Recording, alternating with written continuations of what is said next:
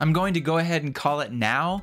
Tesla's NACS connector has won, and the CCS 1 connector is about to be a thing of the past here in North America. Now that GM has joined Ford with plans to install Tesla's NACS ports in their vehicles starting in 2025, and with a number of EV charging companies also announcing plans to support NACS, there really is now so much momentum that other auto manufacturers can't ignore it. So I believe NACS has won. I'm John, and this is Cleanerwatt.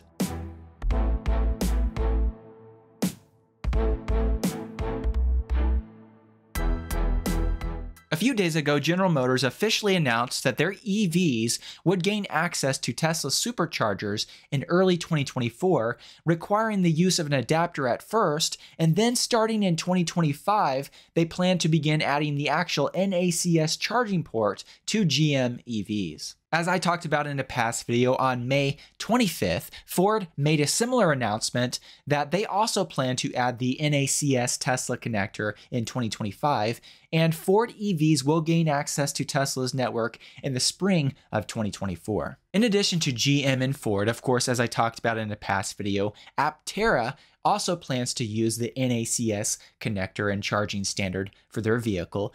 And Electrek recently reported on June 12th that additionally 7 EV charging companies have also announced plans to support the NACS charging connector as well. The companies listed in this Electrek article include ABB, Blink, ChargePoint, EVgo, Flow, Tritium, and Wallbox. Now, as a brief reminder, you've probably seen a lot of things on this, but in case you're watching this and you don't know this, Tesla's NACS connector really is far superior to the CCS 1 connector that is really the standard for non-Tesla EVs here in North America. Back in November of 2022, Tesla announced a new name for their charger connector, and they called it the North American Charging Standard, and also announced their intent to really make this the standard for North America and replace CCS 1. And Tesla also made a clear case of why the NACS connector was better than the CCS 1 connector by saying, quote, "With more than a decade of use and 20 billion EV charging miles to its name, the Tesla charging connector is the most proven in North America, offering AC charging and up to 1 megawatt DC charging in one slim package. It has no moving parts, is half the size, and twice as powerful as combined charging system CCS connectors." In this Tesla blog post, they also showed this image here, which demonstrates the size difference between Tesla's NACS connector versus a CCS connector. And the size difference is very substantial. And it's much easier to use the NACS connector when it comes to charging a vehicle. It's not quite as clunky, and it's definitely superior. In addition, as Tesla made clear in this blog post, NACS-equipped vehicles, meaning at this point Tesla's vehicles, far outnumber in North America non-Tesla vehicles, meaning non-NACS equipped vehicles. So NACS really already has the majority. Now, when it comes to an exact percentage, according to data from Cox Automotive, in the United States in 2022, Tesla sold over 522,000 battery electric vehicles, and that represented over a 64% market share according to the total market numbers that Cox Automotive listed. Ford held that second spot at around 7.6% market share, and GM held the third spot at around 4.83% market share. If you use 2022 numbers as an example of what this could look like in the future, and this could change a bit, but as of right now, that represents nearly 77% of the battery electric vehicle market in North America being on board with the NACS connector. So the other top companies like Kia, Hyundai, and VW, they really can't ignore this anymore, and it would be very advantageous for them to also make plans to add the NACS connector to their vehicles in the future as well. Now, if I'm correct and CCS 1 begins to be phased out, it of course will take some time. It's not just going to happen overnight. But I strongly believe that, say, by the time we get to 2026 or so, I believe that we'll see a very strong move away from CCS 1 here in North America. And if I am correct, then we should expect quite a few more announcements about adding NACS to vehicles in the coming months and in the coming year or so. Despite this, though, a phase out of CCS1 in the United States doesn't seem to be something that the current White House administration is ready for. According to this Reuters article, which was published on June 9th, quote, the White House on Friday said electric vehicle charging stations using Tesla standard plugs would be eligible for billions of dollars in federal subsidies as long as they included the U.S. Charging Standard Connection, CCS, as well. Now, I do understand where the White House administration is coming from right now. There are a lot of CCS vehicles on the road in North America. Not the majority, but there still are quite a few electric vehicles with the CCS1 connector, and it's good to support those. However, how long do we want to support those? And is it really important that a charging connector have that long term? Now, Tesla has come up with a great solution with their Magic Dock.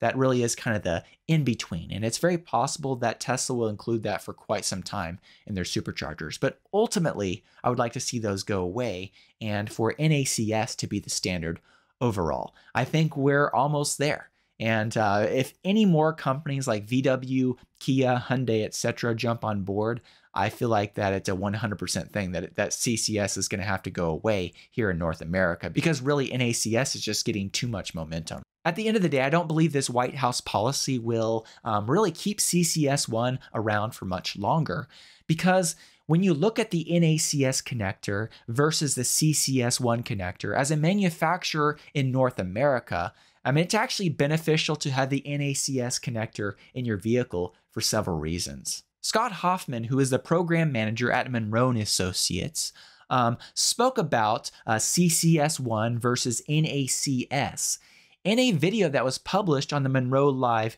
YouTube channel in the past. And according to Scott, the NACS charge port is more space efficient, lighter, and less costly to manufacturers than the CCS1 connector. So just those reasons alone would be enough for a manufacturer to want to install an NACS connector instead of a CCS connector. But in addition to that, Tesla has the best charging network as well that currently has NACS connectors at those stations. So when manufacturers have this, they're giving their customers access to the best charging network as well, which means that more customers will likely be comfortable buying a Ford or GM EV that may not have been in the past because they know that they can have a reliable charging experience when they buy that vehicle. In addition, when it comes to the customer's end, when you look at the size difference of Tesla's NACS connector versus the CCS connector, it's much easier to use the NACS connector, and it's going to be a much better customer experience as EVs really start to take over the market. In a lot of ways, when you look at these charge port differences, it reminds me a lot of the difference between USB-A and USB-C when it comes to computers. So it's obvious that USB-C is better, and companies aren't going to stick with this. They're phasing it out versus this because this is far superior. And I believe it's going to be the same thing with Tesla's NACS connector. Auto manufacturers are going to go with a better product, and Ford and GM are really just the beginning of this. Now, when it comes to how this benefits Tesla as a company, if you've been around Tesla for any period of time, you know that the goal for Tesla is to accelerate the transition to sustainable energy and to sustainable transportation. So this obviously fits within that goal. But in addition to that, Tesla should get quite a bit of revenue from other companies using their charging network as well. For example, according to this recent Reuters article, which was published on June 9th, Wedbush Securities estimates that when you look at revenue that Tesla could get from Ford and GM in the next few years using their charging network, they estimate that it could add up to somewhere around $3 billion of revenue for Tesla, once again, over the next few years. In addition, Tesla is able to build out their charging network at a much lower cost than what other companies require to build out a charging network. And this became obvious when Tesla applied for a program in Texas that was incentivizing EV chargers.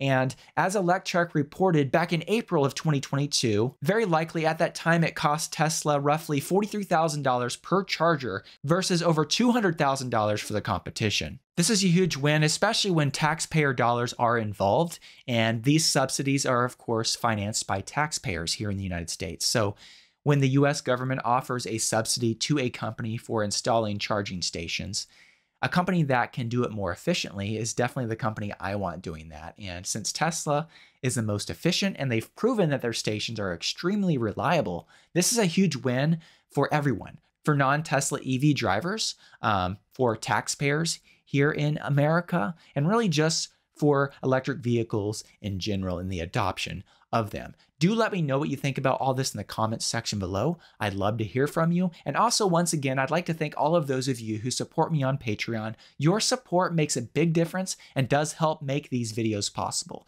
If you'd like to find out more about the Patreon community I've set up, I'll put a link to that in the video description. Thank you so much.